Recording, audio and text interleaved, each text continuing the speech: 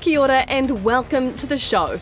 This week we talk to Internet Party leader Laila Harry about her return to the political spotlight, plus we look back at some of the more entertaining moments from previous elections. With just 2 weeks to go, things are really getting political.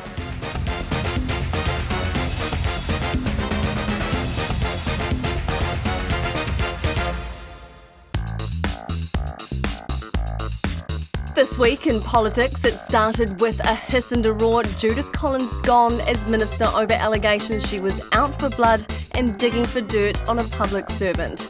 I have today advised the Prime Minister that I am resigning as a minister. The latest 3 News Read research poll shows National up and Labour down. The dirt from dirty politics is failing to stick to John Key, and it's not giving David Cunliffe the oxygen he needs. There were leaders' debates galore. Cunliffe stumbled, unable to answer questions on his flagship tax policy. And out came Scrappy Key. Because, buddy, it happens on your side and you know it. You can play the schoolyard larrikin all you like, but this is Christchurch. And speaking of larrikins, Mana candidate Georgina Beyer lashed out at her party's visionary, Kim.com. Who's pulling the strings? Well, the big man himself. That's it for this week in politics.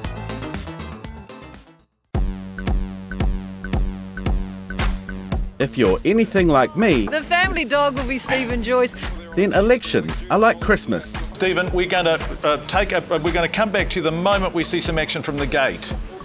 In fact, I'll tell you what, I'm voting for the gate next time round. Helen Clark, vote for Helen Clark's gate. I also want to... There's those long, sleepless Who nights. has trained for many years and become an outstanding professional.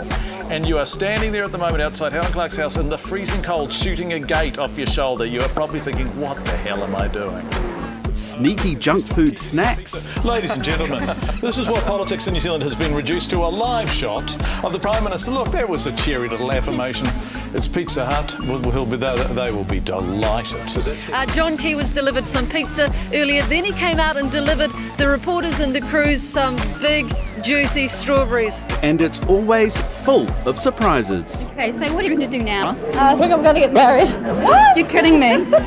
Only time will tell what this election night will bring. There's been more sightings of Elvis in Tauranga than there has been of Winston today. It's not long to go now. When you think of the Internet Party, you probably think of this guy. But the party's leader, Laila Harry, has been in politics a lot longer. Let's find out more about her. Kia ora, I'm Laila Harry, leader of the Internet Party. Come on in.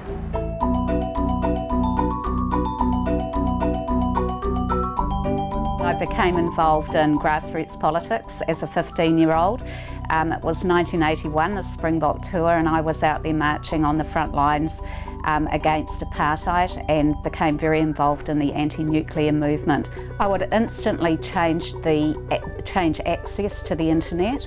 I would make it much cheaper and universally available.